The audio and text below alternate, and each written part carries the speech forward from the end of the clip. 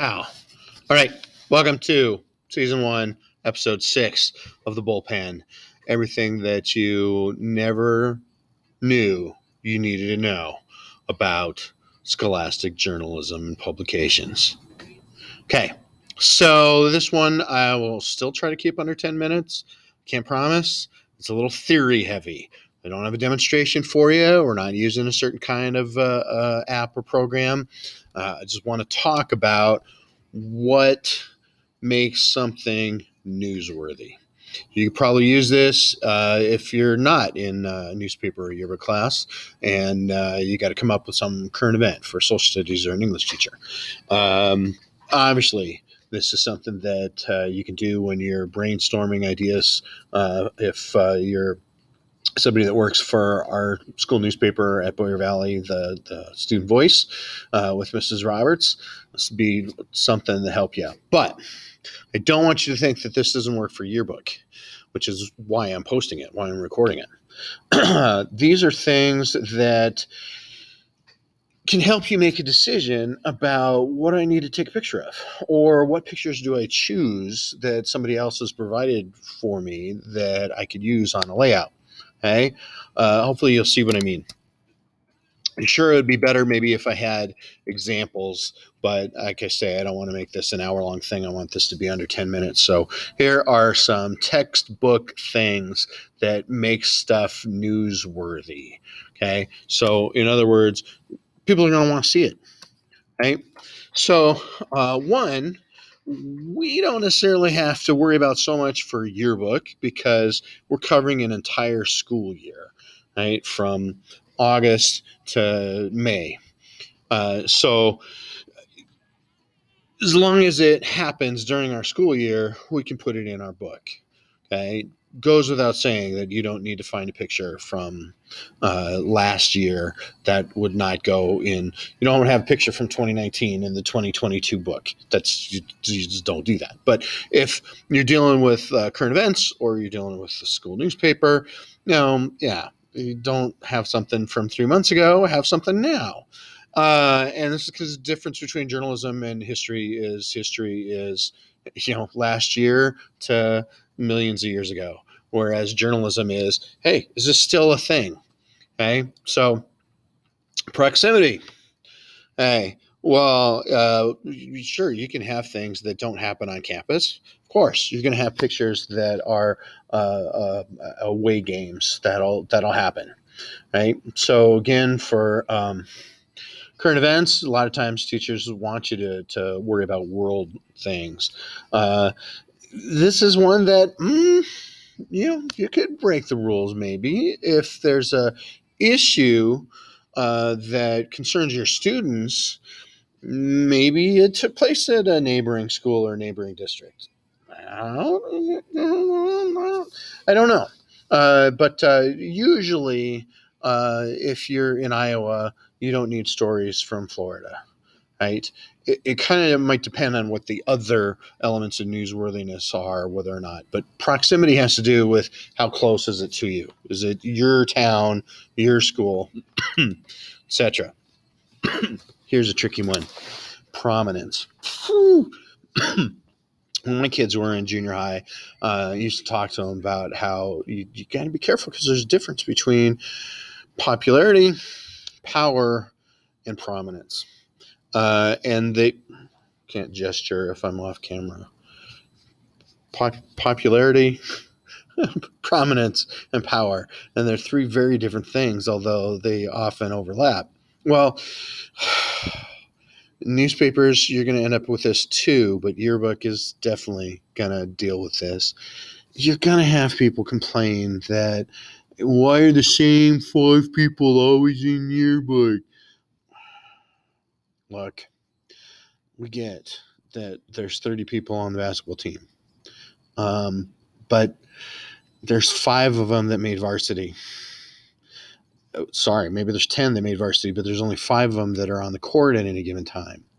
And even then, there might be 1 or 2 that are actually making shots. Other people are doing other stuff.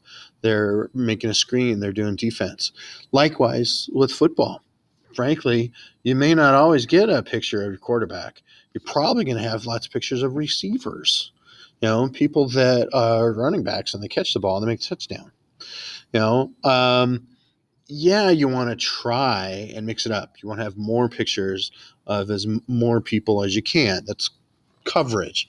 And our publisher, Jostens, has a theory that you want every kid in your school in the book 3 times. 3. And that can be hard to do. But prominence, basically, you're not prominent because you're popular. It's not that everybody likes you. You're not prominent because you're powerful. It's not like you're the bully or you are, everybody listens to you. You're prominent because you're well known.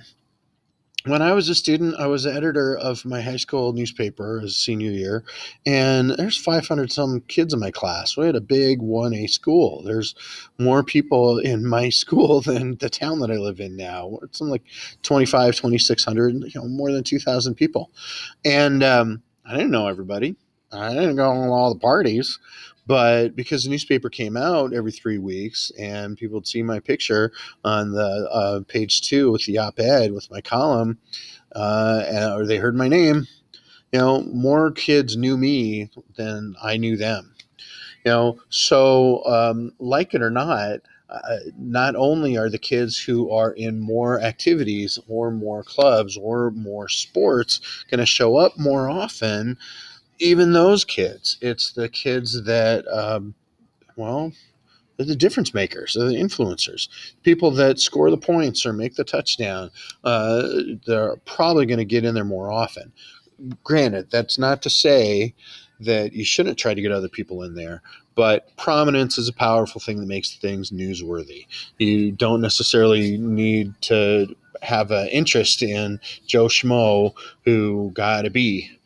But you do want to hear about the kid that blew away the ACT and is a National Merit Scholar. That's prominence. Something does something. Consequence.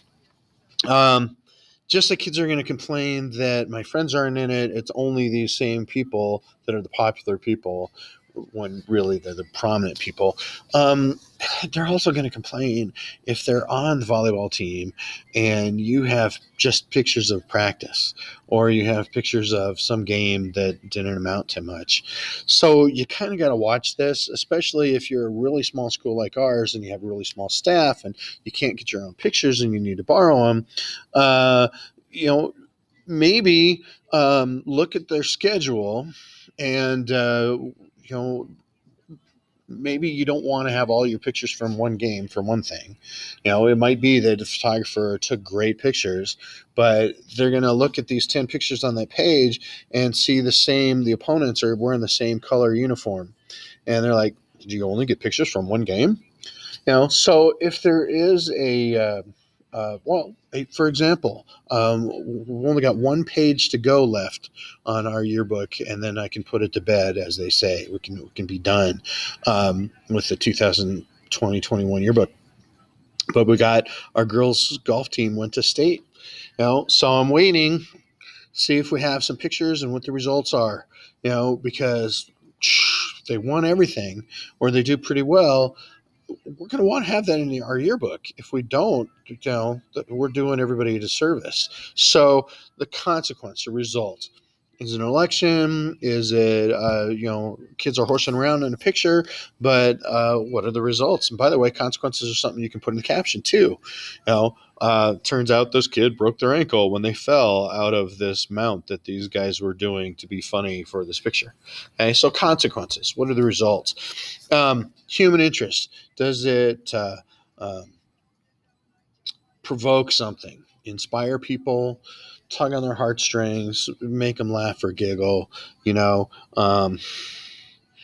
a dog is crying at its former owner's grave for 3 days, human interest. Think about back when I was in high school, story that we put in our school newspaper. I think it ended up being in the yearbook too. Special ed kid with Down syndrome, but he's starting a business. He's an entrepreneur, and he's selling bagels before school, and just selling them to teachers, and so if anybody's doing that, yeah, it might be newsworthy, especially if it's like a fundraiser for a club. But the fact that this kid maybe struggles academically, struggles socially, but yet they're doing something that you wouldn't expect them to do. Yeah, maybe you're got a little bit of ableism there with your prejudices, but it got some newsworthiness because it's interesting. People are going to say, "Whoa, what's going on with this?" So human interest, um, conflict. And probably we've gone over 10 minutes already, so I'm sorry. I'm trying to talk fast and think fast.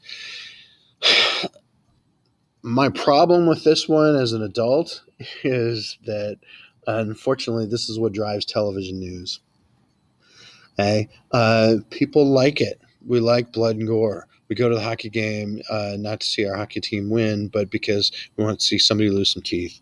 We go to the NASCAR race not necessarily because we follow one particular racer, but it's exciting when they wipe out against the wall and do they take out a couple of other drivers with them. Unfortunately, part of human interest, part of human nature is that we like a little bit of drama. Whether it's sad melodrama and it's ridiculous and corny and unnecessary, or whether there's something genuine there. Many years ago, back in 03, 04, we had a whole grade sharing agreement with another district. And there was a lot of drama and a lot of conflict in that because there were some people that it was just so opposed, and they got out the vote. And the kids that were enjoying coming to our school felt almost betrayed. They felt really sad because what they decided to do is, instead of merging with our district or continuing a whole grade sharing agreement, allowing us to absorb them, they voted to dissolve their district. So those kids would not be able to have a bus ride anymore. And the state came in and split up the district into 4 different surrounding districts. There was a lot of conflict there. So a lot of drama. Whether or not that's really something you want to cover in your school newspaper or in your yearbook, I don't know, because these days that can get you in a little bit of trouble whenever there's kind of controversy. But, sports, for example, if it's the crosstown rival, it's the team that you broke a losing streak and you finally beat them after so many years, or you name it. It's going to make for interesting coverage, interesting pictures.